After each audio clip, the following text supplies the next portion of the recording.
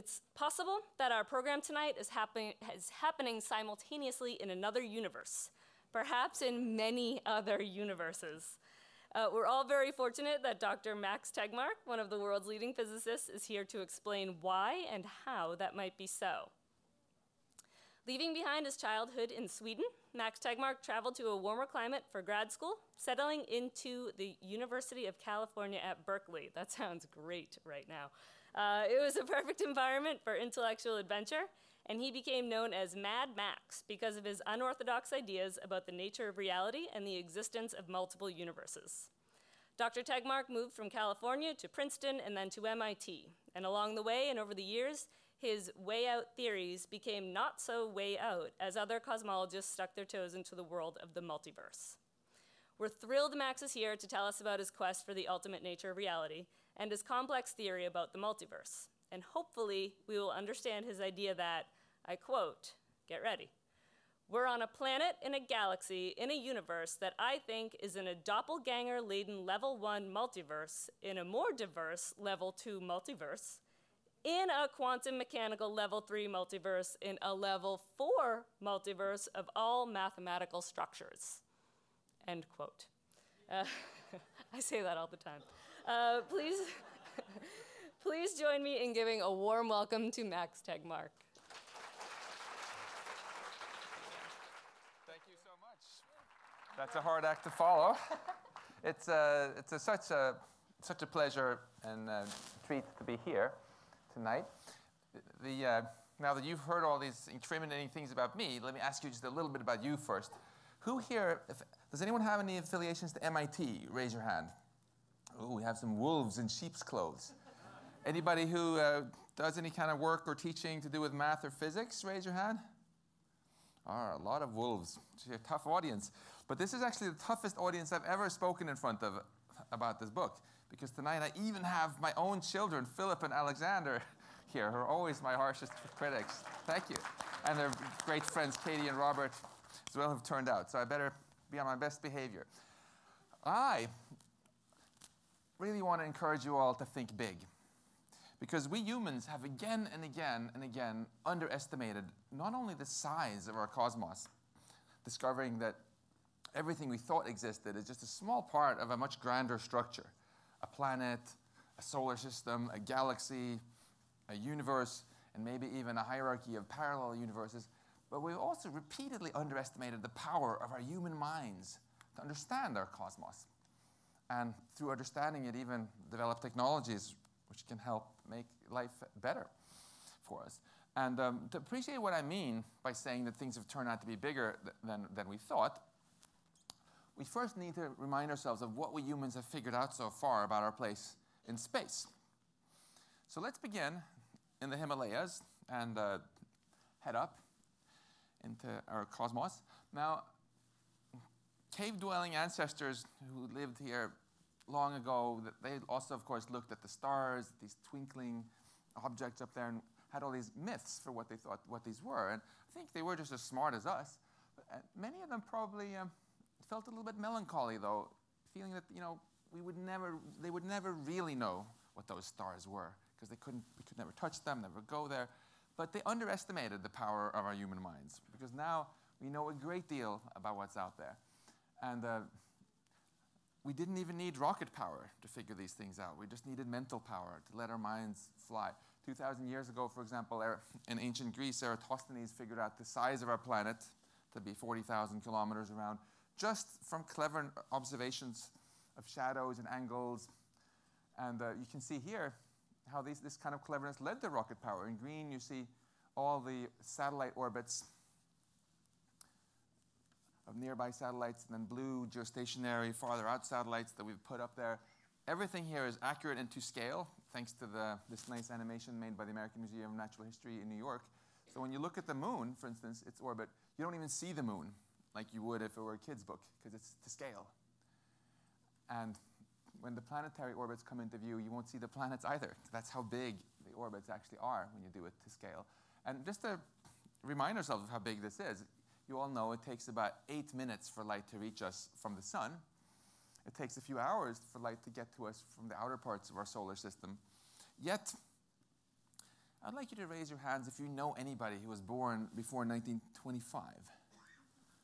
Yeah. Think about these people, what kind of universe they grew up in. They didn't know that there were other galaxies, because that was only settled in 1925 by Edwin Hubble, who realized and demonstrated for the first time that these big nebulous blobs in the sky were actually other galaxies, just like the Milky Way, which we know now is our home, with hundreds of billions of stars in it, stretching 100,000 light years from side to side. And yet, we now know, of course, also that this, too, is just a small part of an even grander structure. We have galaxies forming groups, clusters, superclusters, enormous filaments. And soon coming into focus here, you can see the Sloan Great Wall, which I and my colleagues on the Sloan Digital Sky Survey discovered, which stretches about 1 billion light years from side to side. So this is really, really vast stuff that we've mapped out. Yet this, too, is only part of something even bigger, what we affectionately know as our universe, which is now arriving to a stage near you, thanks to my wife. Thank you, Maya. When we talk about our universe, we don't, as I thought when I was a kid, mean everything that exists. Rather, in astronomy, by our universe, we simply mean this. We mean the spherical region of space from which light has had time to reach us so far during the 13.8 billion years since our Big Bang, because that's the most we can ever see, no matter how fancy telescopes we build.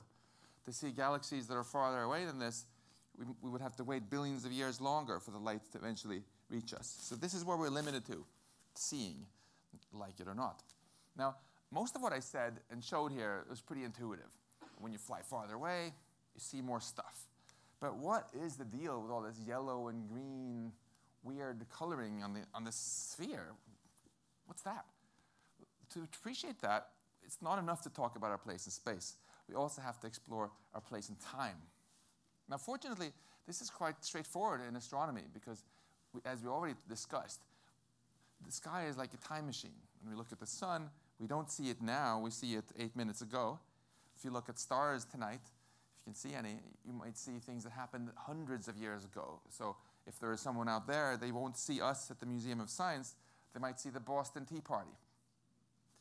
And when we look at a really awesome telescope image like this, we can see many galaxies the way they were not hundreds of years ago, but billions and billions of years ago.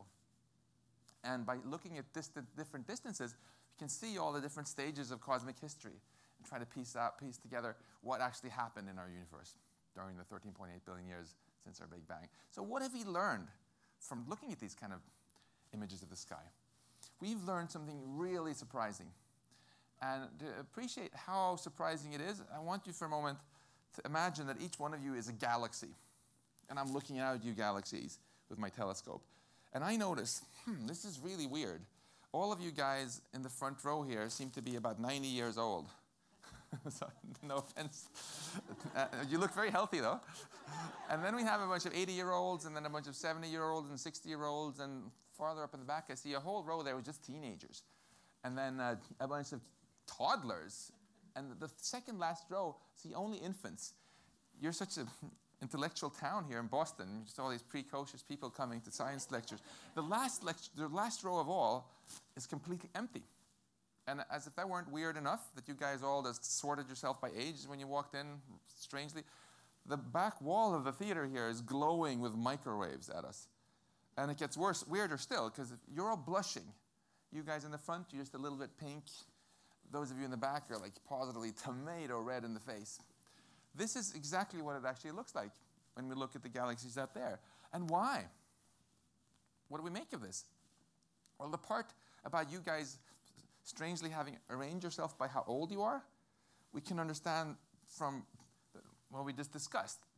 That the farther away I look, right, the farther into the past I'm looking, because it's taken light so long to reach me from you.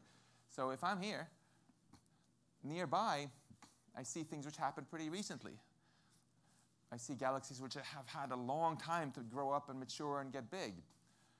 Farther away, I see basically just baby galaxies.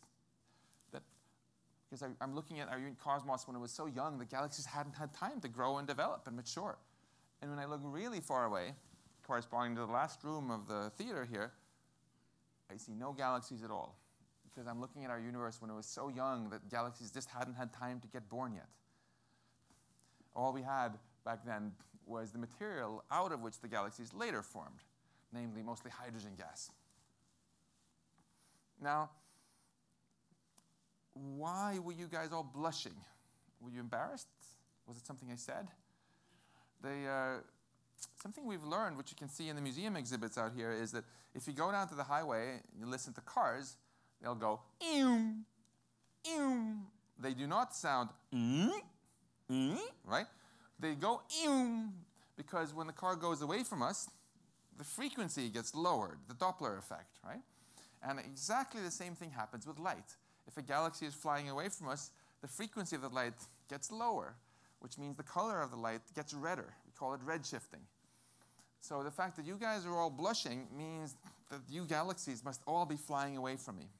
This is what we mean when we say that our universe is expanding. We can figure out, if I look at any one of you galaxies, Mary, for example, if I want to figure out how long ago were you here, I just look at how fast you're moving away. I look at the distance to you. I take the distance divided by the speed. It tells me how long ago you were here. I can do it a bit more accurately by figuring out how fast you're accelerating and decelerating. And I get about 13.8 billion years ago. Now, the remarkable thing is, I get the same answer pretty much for all of you guys. Those of you who are twice as far away as Mary are actually blushing much more. You're moving, if you're twice as far away, you're moving away about twice as fast. So you're also here at the same time. About 13.8 billion years ago, as far as we can tell, pretty much everything was on top of everything else.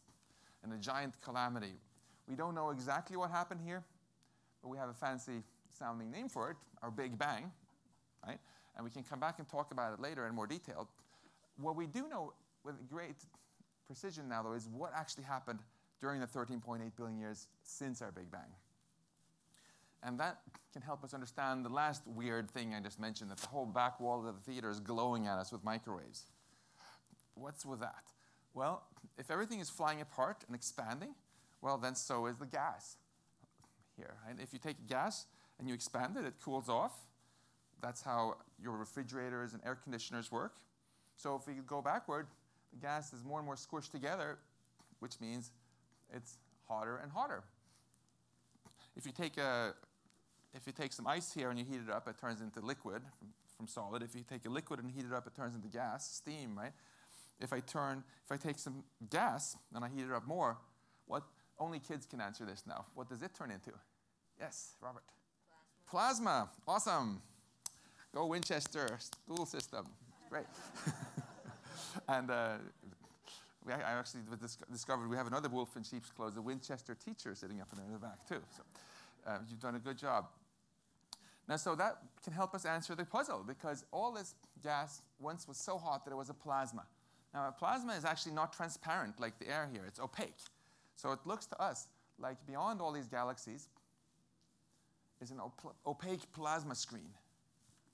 But of course, it's going to look the same in whatever direction we look with our telescopes. Sufficiently far away, you're looking so far back in time that all the gas was hot enough to be a plasma. So it actually looks to us like we're surrounded by a plasma sphere that we can photograph from the inside. For many years, people were trying to take pictures of this stuff, and it was just too hard. We finally got some really awesome pictures of it in 1992, which got the Nobel Prize. And now we have even nicer pictures here on the edge of our universe here, which you're welcome to play with as long as you're gentle and loving with it. And these photos of this plasma screen are from so far away that they're showing what our universe was like when it was only 400,000 years old. And this has really revolutionized cosmology, this kind of data. I have had a huge amount of fun working with it myself, with my colleagues, to try to figure out what it means. And it does beg the question, though, if this was so hard, how do we know we didn't screw up and the photos aren't wrong somehow? Well, fortunately, an even more ambitious experiment than the NASA satellite WMAP that took these photos just released even better pictures last year, the Planck satellite, going from this image with 3 megapixels to this image with 50 megapixels. And you can see how incredibly well they agree. Look at any little spot. It's still there, except now you have an even sharper image, which gives us even more amazing information about our baby universe. So, in summary, cosmology has been an amazing field in recent years. When I started in grad school, we argued about whether our universe was 10 or 20 billion years old. Now we argue about whether it's 13.7 or 13.8 billion years old. Why? It's not because we're any smarter. It's because we haven't gotten all this amazing data, which technology has brought us. So we've come a long way. But let's be humble now. Huge mysteries remain. Every time we've answered questions like the age of our universe, new ones pop up. For example, we've discovered, as many of you have heard, that 95% of the stuff in our universe, we still have no clue what it is. And worse, we know there are actually at least two different kinds of substances we don't know what they are. Dark matter, making up about 24%, and then dark energy, making up about 69%. We can talk more about this afterwards, but we would really love to know what this stuff is. We would also love to know what's going to happen in the distant future of our cosmos. And it turns out that the answer to that is basically the same question as what dark energy is, because the dark energy is going to call the shots and determine whether our universe will expand forever or come crashing back on itself in a big crunch or end with death bubbles or a big rip or a big snap or something else. And we would also like to know more about what really happened early on. You know, there's no shortage of mysteries left in cosmology. So the younger part of the audience, if you study science, maybe you can be the ones who figure this out with all the better data we're getting. So what kind of better data can we get? After all, we've mapped the edges of our universe, which is as far as we can see. So isn't it like game over? No. Actually, let me show you how little we've accomplished. Let's peel off the surface of this. Don't do it with the actual beach ball I gave you here. And look inside. So you can see these photos are just photographing what I show in yellow here. Very small fraction of the total volume. And that Sloan Digital Sky Survey galaxy map I flew you around in there, the most ambitious galaxy mapping project so far, is just this puny stuff in the middle here. Again, less than 1% of the volume. So most of this is still uncharted territory. It's kind of like in the early days of America, when we knew a lot about what was on the East Coast, a little bit on the West Coast, because the Spanish had sailed there. But we're pretty clueless about the interior. You know? So we had to launch the Lewis and Clark expedition and all sorts of stuff to figure out here. And this is where we are now. How can you map more of this stuff? We cannot ever see a bunch of galaxies out here with telescopes because there are none to see. This is so far back in time that they haven't formed yet, right? So it seems like we're hosed, but we're not. Because it turns out that all this hydrogen gas that was out there can also be seen with radio telescopes. Because hydrogen gas gives off radio waves. They're about 21 centimeters long when they're given off.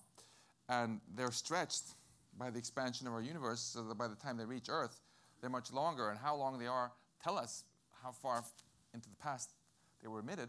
So we can actually reconstruct from this three-dimensional maps of all the blobs of hydrogen out there that later formed galaxies, in principle.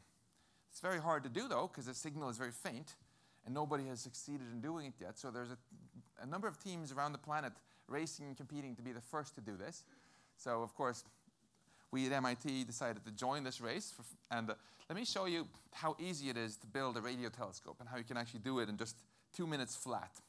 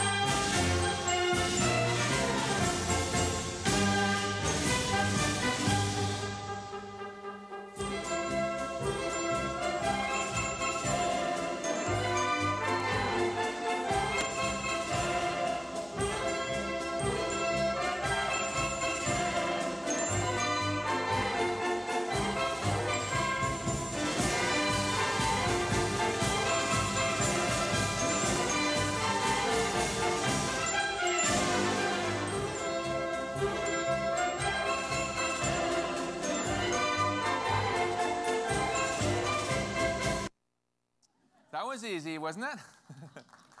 Well, you should particularly applaud for Philip and Alexander and Maya who are sitting here because they helped build it there. They were running around so fast you didn't recognize them. And it's just so much fun to get to work on this project because there's just so many awesome people I get to work with. That's one of the great joys of being a scientist. You also notice that didn't look at all like our Arecibo radio telescope that was in the movie GoldenEye with just a giant dome like this. That's because with modern technology, we don't need to have build these big clunky dishes that are super expensive to have motors to point anymore. We can actually just buy a large number of very cheap to mass produce antennas, put them out over a big field, just measure the volts coming from the sky with all the different antennas, and put all these volts together into some really high-powered computing equipment and just figure out with a computer what our universe looks like. So it's an all-digital telescope concept with no moving parts. And that turns out to be way, way cheaper to build, and also has the advantage that whereas an ordinary telescope can only look at one part of the sky at a time, and then you have to keep moving it, this actually lets you look at the entire sky all the time. It's omnidirectional, which is why we call it the omniscope, which is what my students are trying to spell here.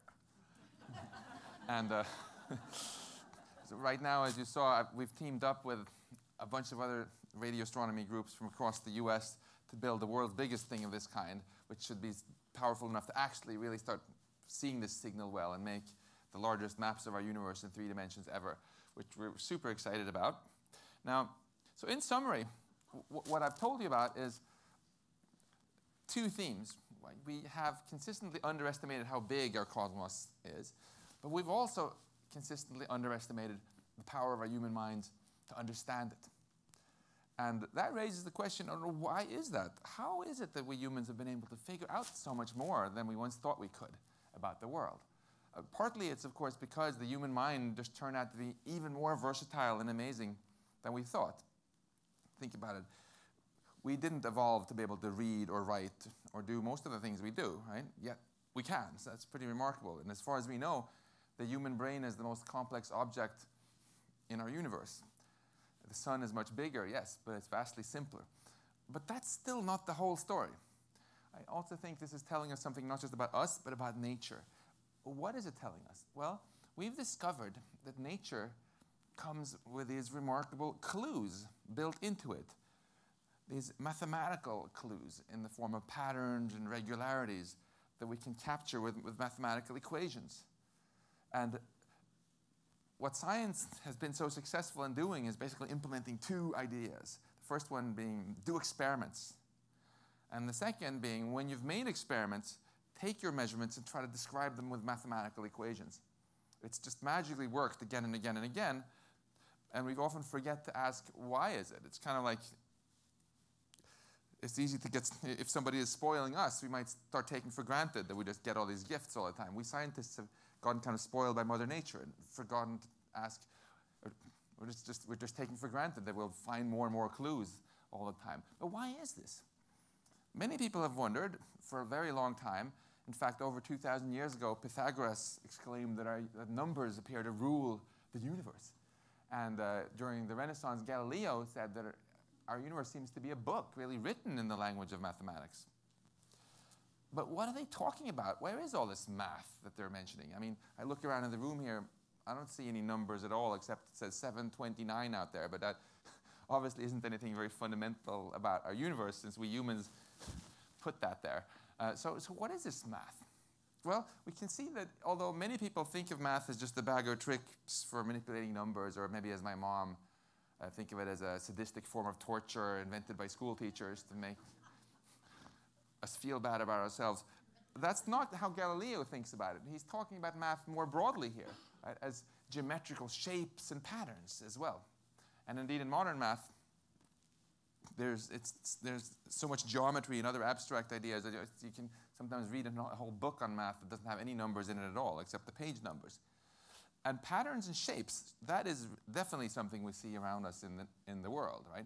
For example, if you throw something up so it just moves under the influence of gravity, it always goes in the same shape. What do we call this? A parabola. Exactly. It obeys this very simple equation, y equals x squared. If you have something moving under gravity in space, again, it always goes in the same shape, which we call an ellipse. Exactly. Which again obeys a very simple equation. And in fact, these two shapes are also related because a small piece of the parabola, a small piece of an ellipse, is well approximated by an ellipse. And if you redo this high school math problem that gave you the parabola and you do it more carefully, you find that it's actually not going on a parabola, but on a little piece of a very skinny ellipse. So everything goes in these ellipses. And let me give you a pop quiz. This is a very bad habit I have as a professor. So it won't count towards your final grades, don't worry, it's just a diagnostic. Here are three discoveries: the planet Neptune, the radio wave, and the discovery of the Higgs boson. What tool was it that triggered these discoveries of these things?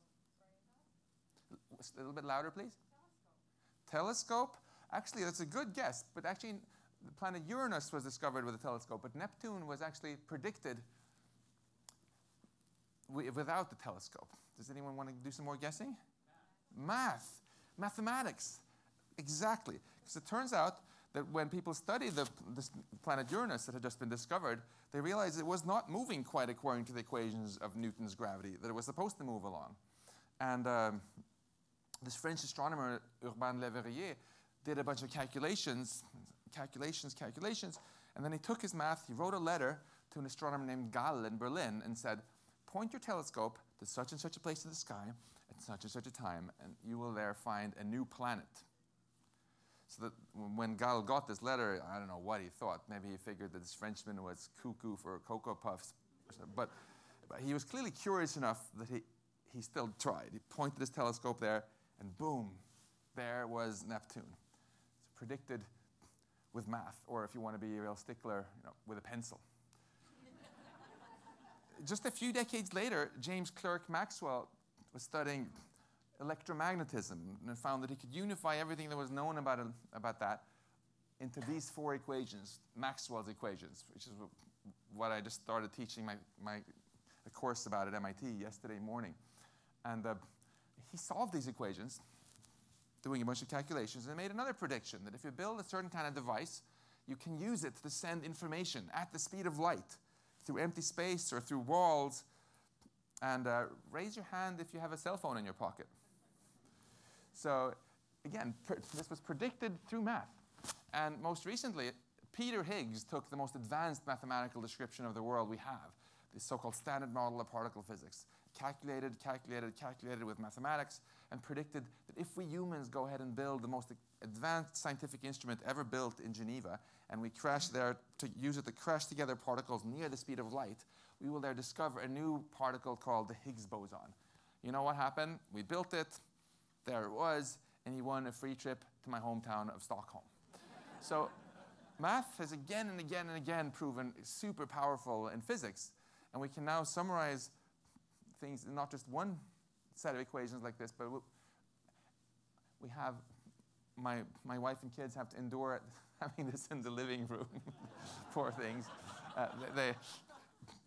Basically, all of the knowledge of physics can be condensed into a very, very small and compact description like this. Some people take it even further than the living room and put equations on their tombstone.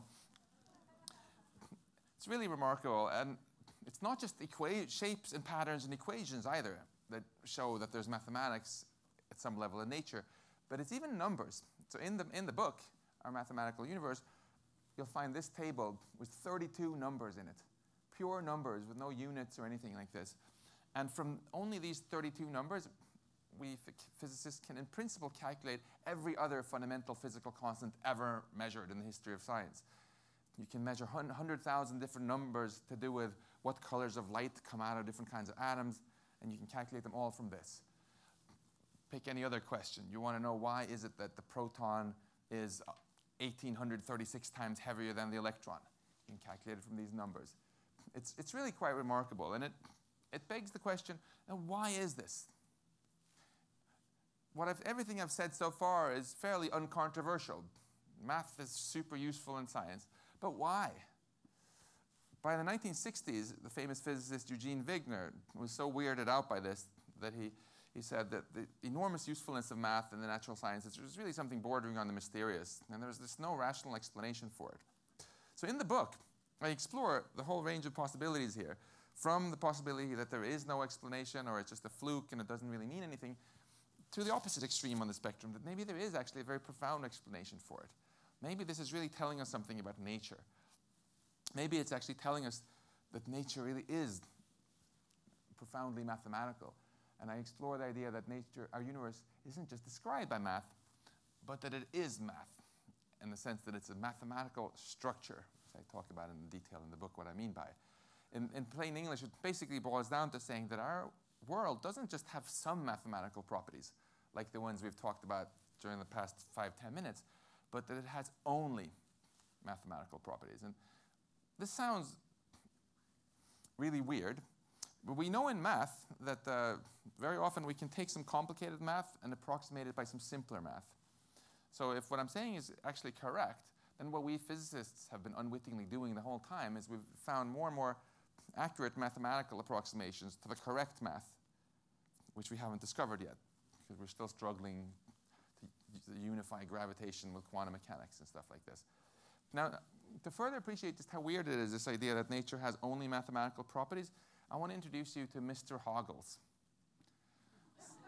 So Mr. Hoggles is a groundhog. He lives in our backyard, although I think he thinks that we live in his backyard. And if you look at him, I mean, what properties does Mr. Hoggles have? Cuteness, I would agree. Anything else? What did you say? A little bit louder? Cuteness, we got, yeah? A little bit louder? Prognostication abilities, maybe, yeah. Herbivorousness, maybe penchant for digging holes, passion for grass eating.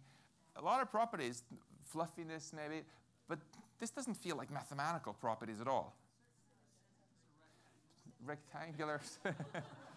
Although saying that he's rectangular feels a bit like this engineering joke when you say, let's assume that this cow is spherically symmetric.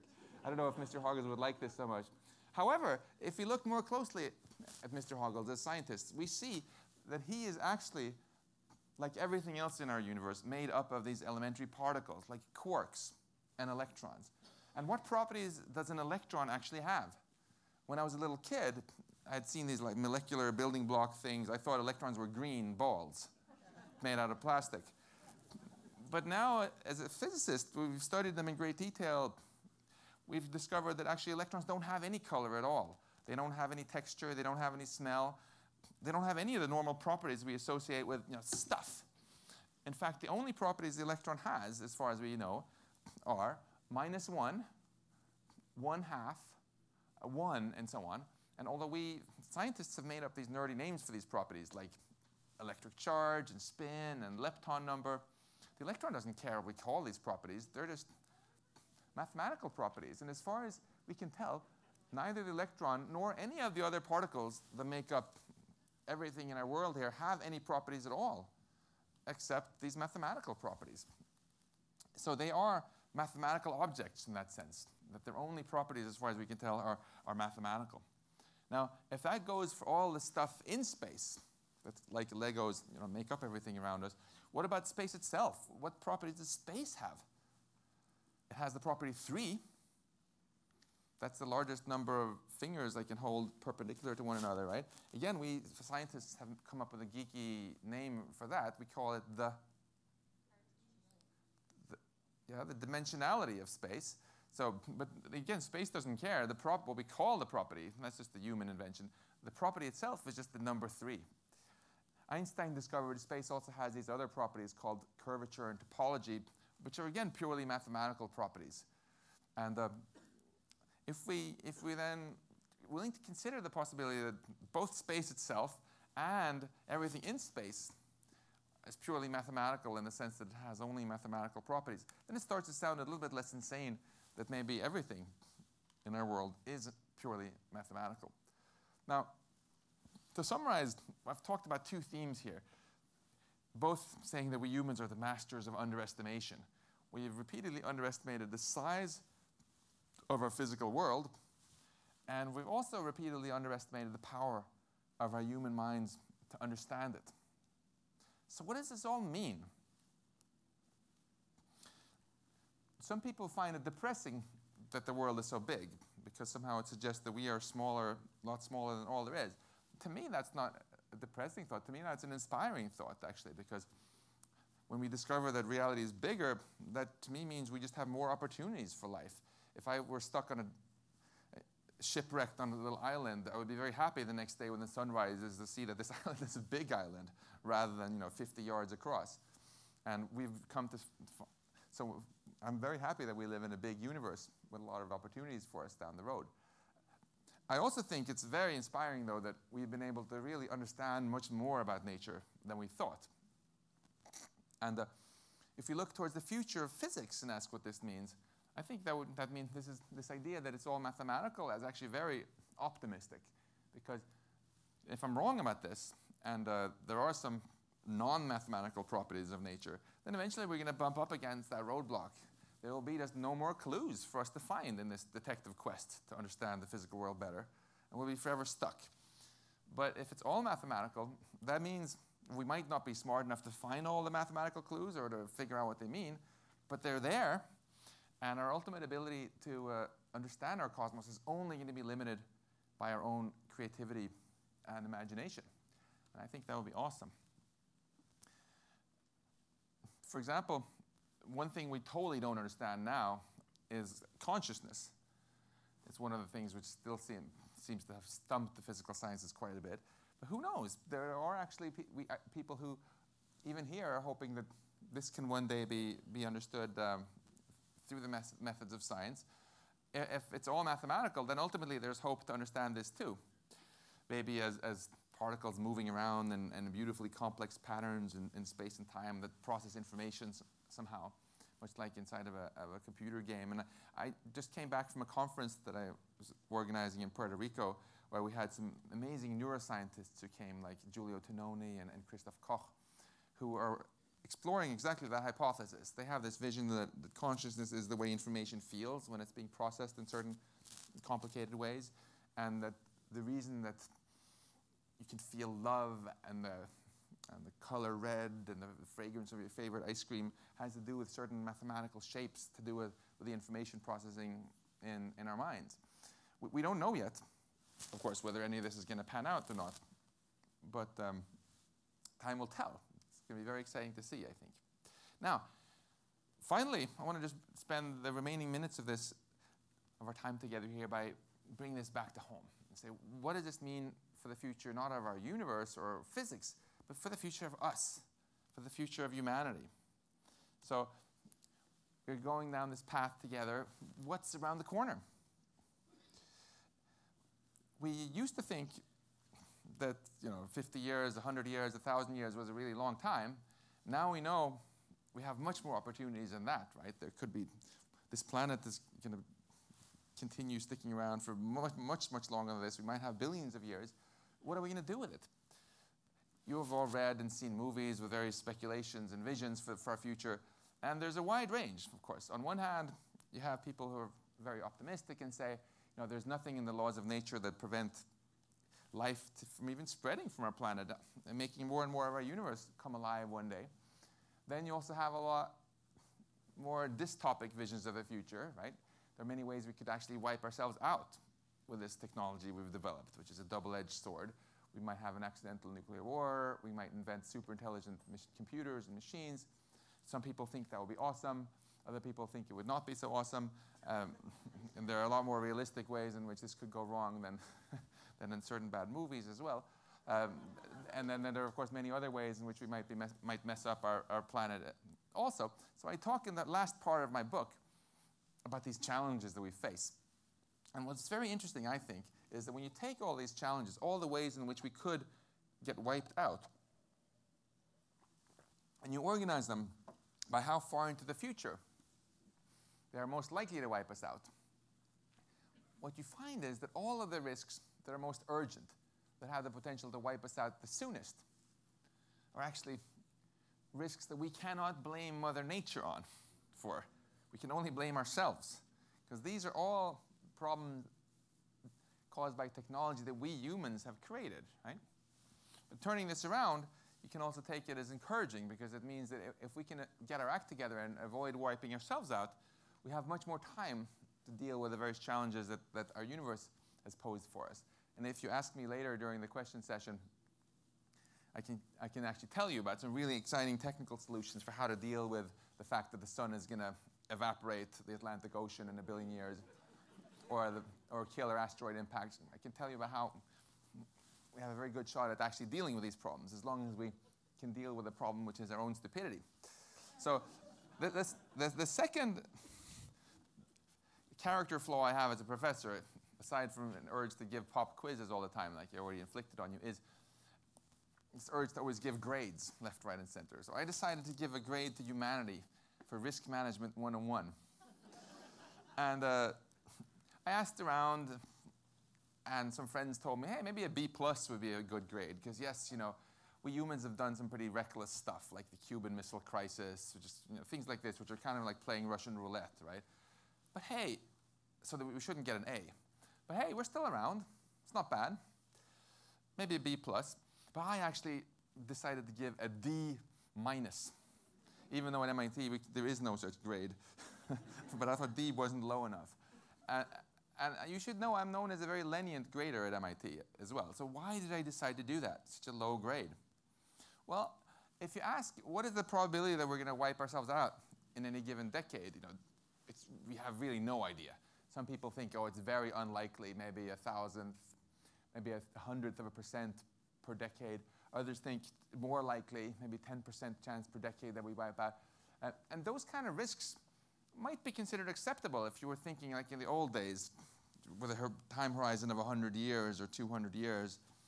But if you're thinking thinking big, if you're thinking cosmic perspective, you're thinking billions of years of future, it's of course completely unacceptably reckless. There's no way you're going to last even 1 million years if you keep playing Russian roulette all the time. And we also have, you know, we've been so obsessed about our planet, but there's just so much opportunity out there, which we could all squander if we wipe ourselves out. So D-, I said. Now, if I ever do give a low grade, 100% certainty the student is going to come back and ask me to justify it. So let me justify to you why I gave us a D- by just showing you these pictures. So which one of these two people is more famous, Justin Bieber or Vasily Arkhipov? I don't think I need to wait for the answer. But let me ask you a different question. Which one of these people should we thank for us all being alive here tonight? Because he single-handedly stopped the Soviet nuclear attack during the Cuban Missile Crisis. I'll give you only one hint. He's not Canadian, okay? and to me, you know, this is really pretty seriously screwed up priorities. That something as important as preventing a nuclear war is considered so unimportant that we can't, you know, we don't even teach it in our schools. We just... So this begs a very interesting question, which we have to answer. Why is it that we humans put so little of our attention and resources to these big questions about the survival of life? I talk in the end of the book about some organizations which actually do put a lot of effort and idealism into trying to reduce these kind of risks. The biggest one of all in the US is probably, and in the world perhaps by funding, is the Union of Concerned Scientists, which is based in which city? Cambridge, Massachusetts, right here, exactly. Super awesome organization. Now, why do we humans put so little resources into these sort of things? The main answer I get is we don't have the money. Economy is tough. It would be nice to you know, not put more resources into these things, but we just can't afford it. But I'm kind of a numbers guy. So let's look at these numbers a little bit more carefully. This is how much money they were able to raise last year from people like us to do what they're doing. And let's shrink this down. So $20 million represents these few pixels up here. And let's look at some other really urgent things that we spent money on last year. Cosmetic surgery, 10 billion per year, so 500 times more. Air conditioning, and this is actually just air conditioning for US troops, not even for the rest of us, okay? Smoking. And don't get me wrong, I'm all for freedom of choice. If you want to light up or your friends want to light up, fine by me. But as long as you don't come and tell me that we can't afford cutting off this much of an area off of the cigarette packet, and to double the amount of resources we spend on reducing the risk of nuclear war and things like that. And I still didn't even manage to fit the biggest budget item from last year onto my slide. It was just too big. So we have to shrink everything down by about a factor of 5 or so for it to even make room out there. With a good telescope, you can still see the Union of Concerned Scientists there. So this clearly means that money is not the main reason. There's something else going on that keeps us from not putting a lot of effort into, or resources into safeguarding our future. Another answer I often get when I ask why we don't care more about or put more effort into mitigating these risks is that it would be irresponsible for us to spend money on risks that are not proven. You've probably all heard this argument various times. For example, in the form, it would be irresponsible for us to spend any money on reducing global climate change, which hasn't been proven. And if you think about that logic for a moment, though, I think the easiest way to see the logical flaw in it is just imagine that you're in a store and you're shopping for a stroller for the baby of a really good friend of yours. And the salesman comes up and says, hey, I've got 2 models for you. I have this model here. It's a very robust stroller. We've sold it for over 10 years. Never had any issues about safety reported to us. It's a really solid model, $49.95. But I also have this model for only $39.95. I know there have been a few press reports of it sometimes collapsing and crushing the baby and so on. But I mean, seriously, these have never been really substantiated, you know, and nobody has ever been able to prove in court that any of these deaths of these babies were actually caused by manufacturing flaws in the stroller. So wouldn't it be irresponsible to spend 20% more money on a risk that isn't proven? So I think I can infer from your reactions here which stroller you're going to buy for the baby. But of course, if you feel that it's wrong to say that it's irresponsible not to spend money on risks that aren't proven, if you feel instead that it's irresponsible not to spend money on risks unless we can prove that they're not dangerous, if you feel that way when we're talking about the life of one baby, then obviously you're going to feel that way if we're talking about the life of all babies. Not to mention all future generations that will ever live on this planet, and maybe even beyond. So in summary, when we look toward the future here, we're in a very interesting situation where we've figured out enough technology now that we can go into space, we can do all kind of amazing things, and we can also do a lot of less amazing things like wiping ourselves out. And we're at this fork in the road where we probably can't hover very long on the cosmic time scale and have to sort of figure out which way we're going to go with our future. And to summarize everything I've said, we humans have discovered again and again that we keep thinking too small. We need to think bigger because we keep underestimating both the size of our cosmos, and therefore we keep underestimating our future potential for life, and we also keep underestimating our ability to actually understand and improve the world around us. We keep underestimating our ability to make a difference. So I want to finish by saying to you, let's make a difference. Thank you.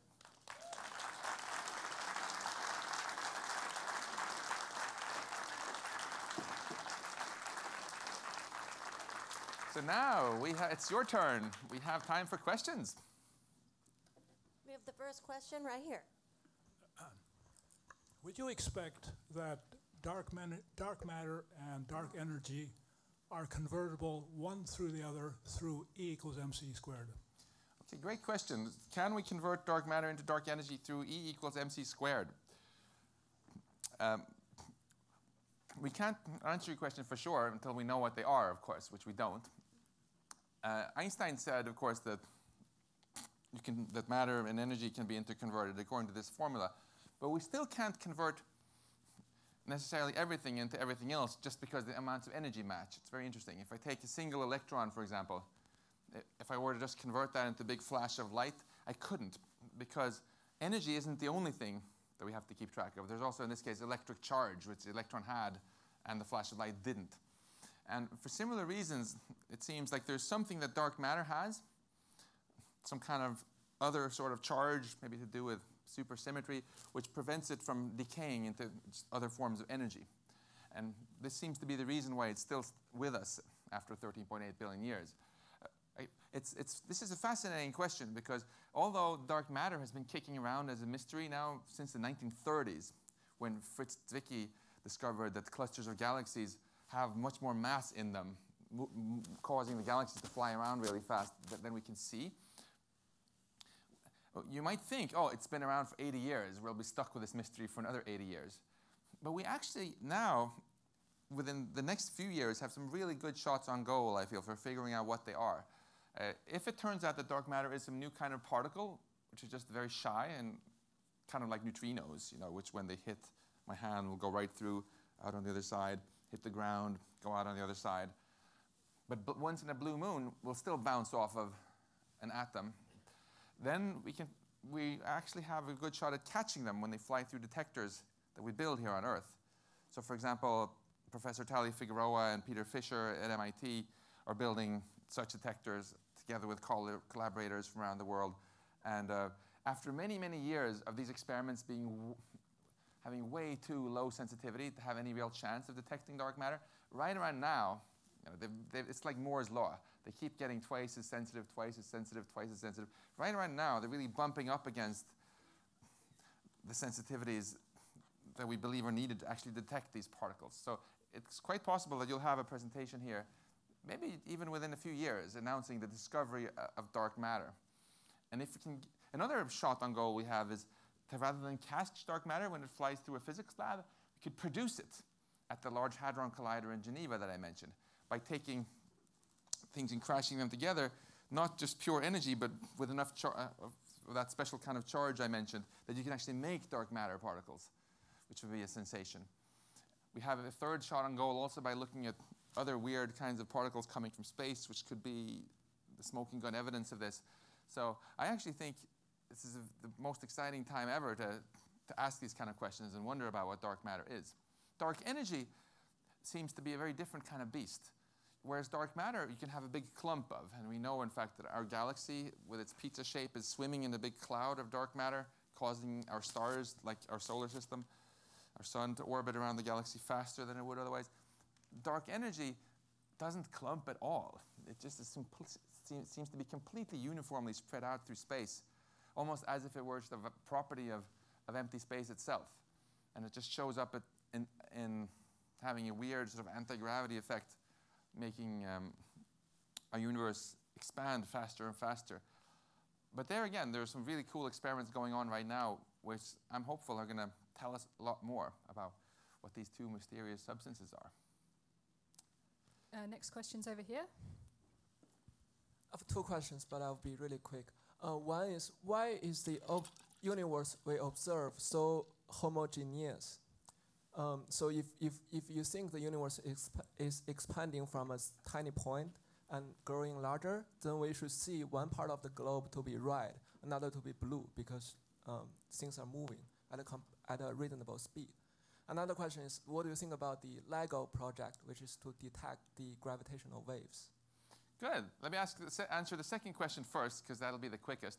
What do I think about the LIGO project? I think it's absolutely awesome. So MIT and Caltech, as you know, are collaborating to have built these amazing detectors to catch gravitational waves, ripples in the very fabric of space-time as they fly past Earth. Ripples which are caused by colliding black holes and other cool things. And here we have a very good chance of actually detecting these for the first time within the next few years. The first question you asked about why is it that things look so much the same in all directions of space is a very deep mystery, which I talk a lot about and explain in the 5th chapter of the book. Who is the keeper of our inflated universe out here now? Or has it been deflated during the lecture? Thank you. So just to appreciate how powerful the question is that you asked. If you plotted this on a more normal color scale, it would all look the same color, but then this wouldn't be as popular. So actually, the color scale has been stretched by 100,000-fold. So the parts that are red are like 1,000th of a percent hotter than the parts that are blue here. that's how uniform it is, almost exactly the same, which is very hard to understand. If you have some kind of coffee cup that you pour cold milk into and you wait for a while, after a while it's all lukewarm, and you're not surprised then that the temperature is the same everywhere, right? So you might think, oh, maybe the universe was just hanging around for a long time and all reached the same temperature. But that explanation actually doesn't work, as Alan Guth, or my colleague at MIT, emphasized, because there was never any time for that. When we look in that direction and see the temperature of the plasma over there, right, the light has only reached us now at the halfway point. And from the plasma over there, the light also just reached us at the halfway point. There hasn't even been time at the speed of light for information to go more than halfway. So there's been no time for them to reach the same temperature. And as I explain in the book, the most popular explanation for why it is so uniform is this theory of inflation, which Alan Guth and his friends pioneered, where you actually had a tiny subatomic speck of stuff which did have time to reach the same temperature, more or less. And then it kept doubling and doubling and doubling in rapid succession, creating a vast space much, much larger than we can see. This is a very, way too brief summary answer I'm giving. I'm getting through in super detail in the book. But one of the reasons this is so popular, this theory, is exactly because it's the only good answer we have to your question.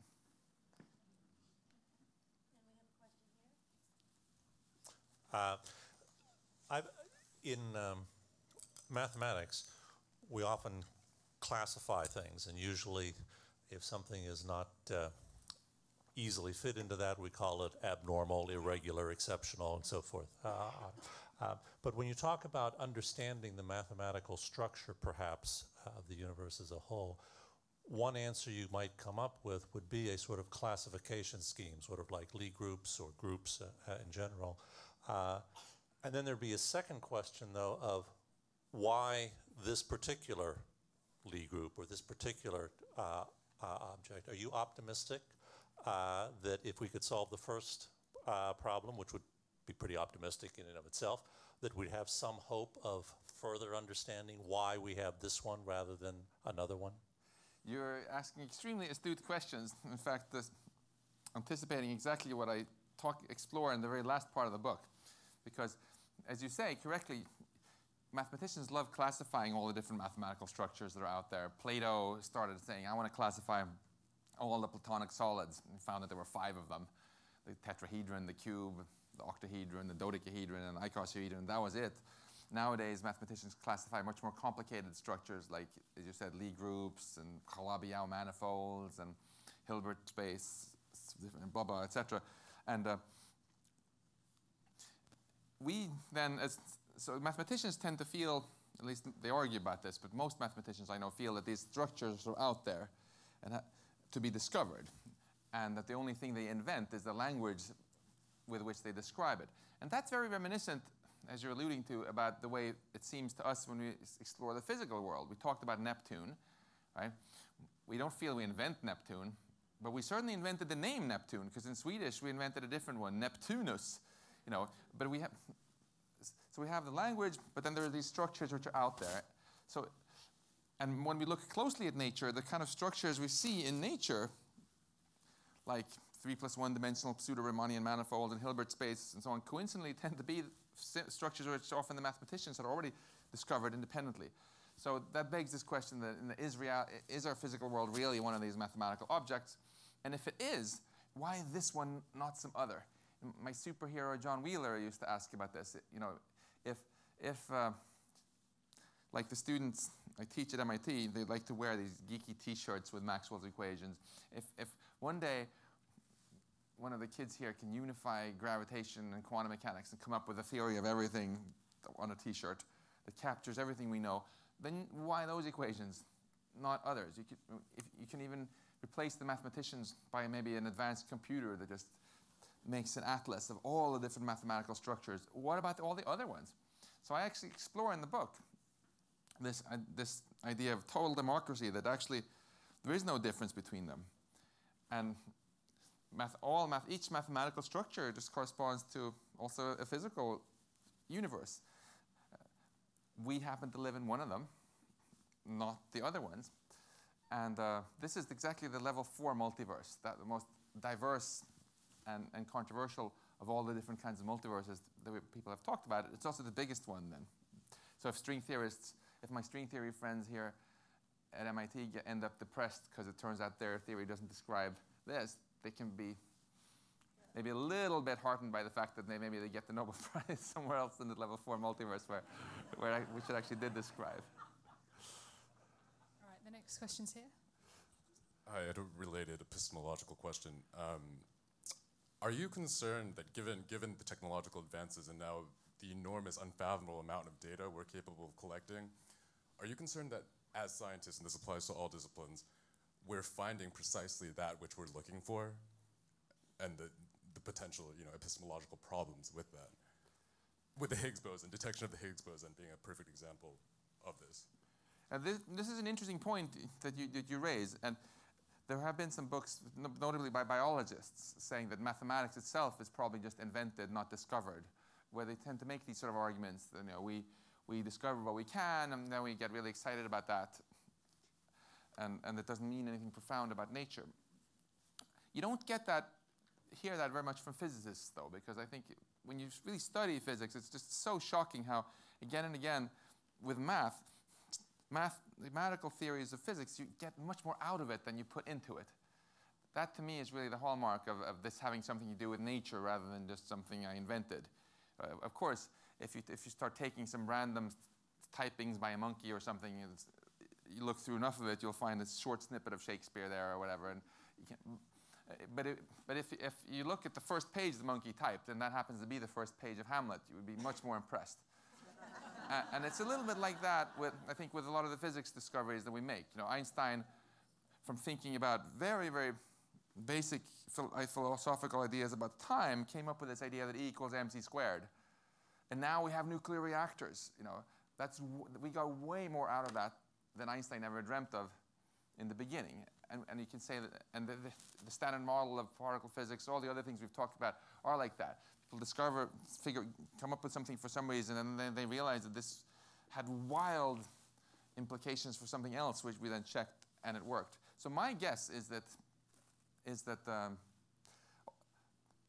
really there is something quite mathematical about nature.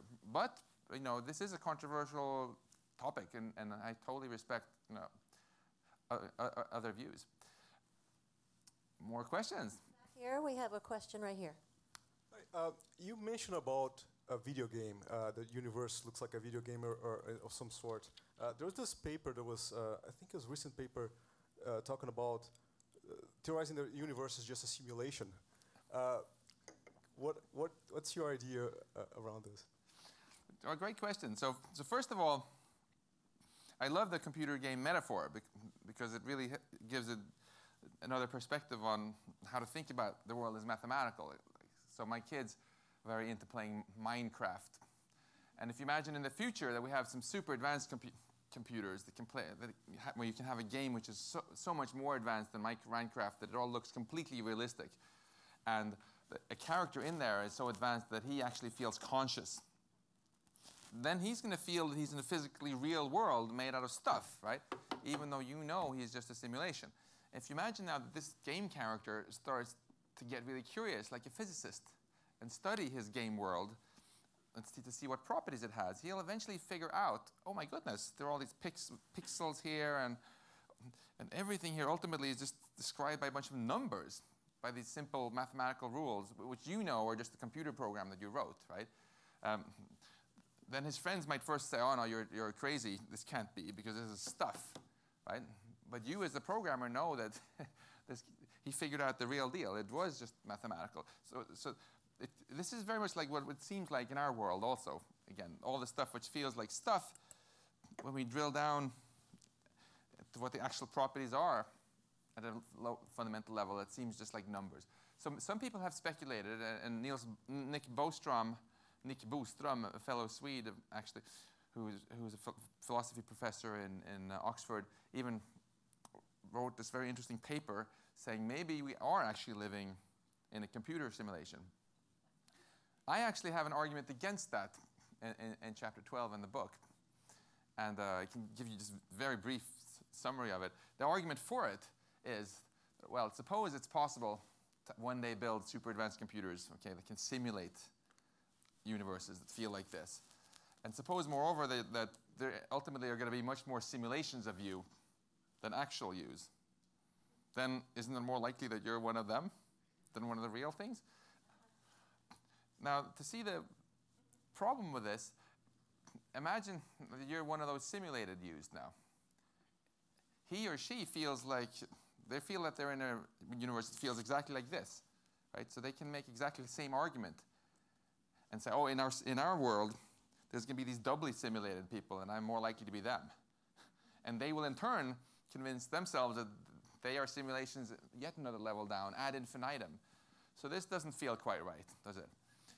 And as usual in these logical paradoxes where you get this infinite regress of problems, that the catch is in the first logical step. So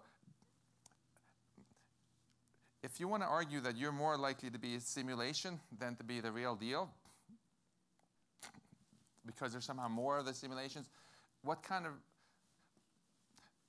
then what really matters is, of course, if you're the simulated person, so we're one level down now, right?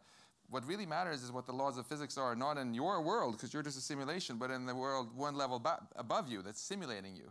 And you have no clue, we have no clue about that. So we have absolutely, if we are now simulations, we have no idea what the laws of physics are in the world that's simulating us, right? There's no reason to think that those laws of physics are the ones in the simulated world. The laws of Minecraft are not the same as the laws of this world. So therefore, I claim that this argument actually doesn't work. That doesn't, yeah. So you can read much more about this in detail in chapter 12. But this is just an example of how fascinating philosophical arguments people have gotten into in recent years.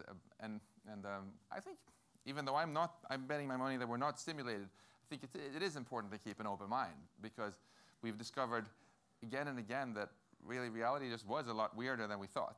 And just one last piece of advice. If you think there's even a puny chance that you're simulated, I have some advice for you. Live a really interesting life so that whoever is simulating you doesn't get bored and decide to shut you up. Okay, I promise I'll keep this one short.